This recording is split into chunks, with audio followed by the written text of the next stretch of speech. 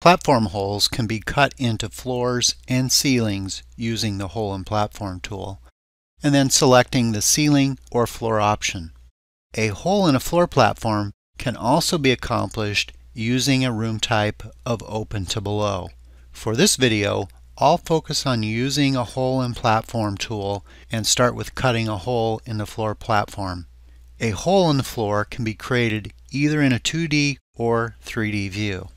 The tool to create a hole in platform can be found underneath the Build Floor menu. You'll find both the hole in floor and ceiling platform underneath this tool. Let me begin by creating a hole in the floor platform. I'm going to click and drag to cut a hole through the platform. The hole in the platform might be a little bit easier to see if I toggle on the glasshouse view. You can use the CAD tools to create custom shapes for your holes. As I return back into the floor plan view, the whole platform I drew in the 3D view, you can see as I click and highlight it, I'm going to press the delete key. Using the CAD tool specifically for a circle, I'm just going to click and drag to create a circle. Then I'm going to go ahead and select the circle, come down into the lower edit menu. You'll see the Convert Polyline option.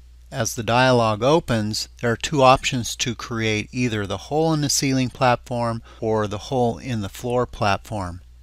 The program will then open up the Polyline dialog. It gives you the opportunity to make any changes, such as the line style or a fill style or the label information for your hole. In the 3D view, you can see that the circle is now cut in the middle of this floor. Let's slide over and look at creating an access for a crawl space down in this area right here. I'll then move it into the closet. Let's go back into the Build menu underneath Floor, and I'm going to create a hole in platform.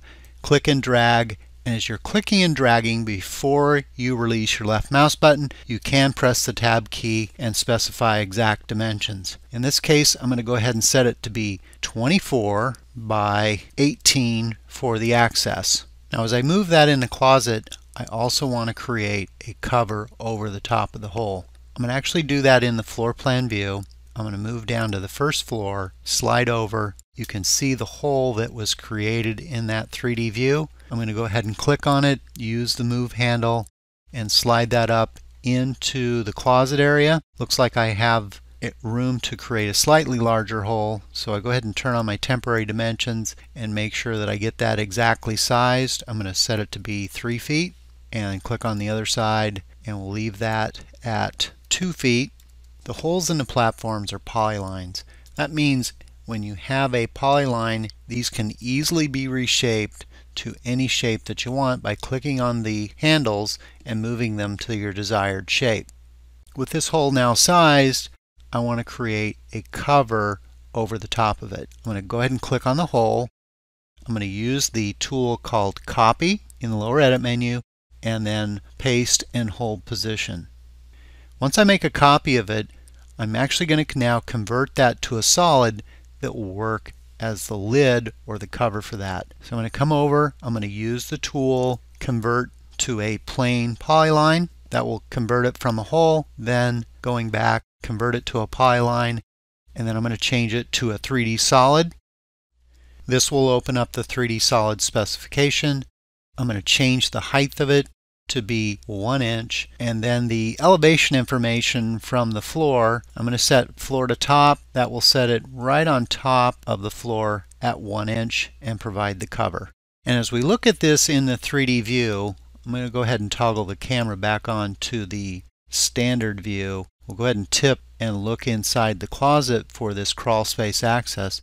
You can see that the cover is a different material, and if I just use the material eyedropper, I can then spray that over the top of it. In the floor plan view, I can then go in and spell out that this is a hole in the platform for the crawl space access. When you create a floor or ceiling platform, the program will automatically frame around and box in that platform, as you can see in this image here.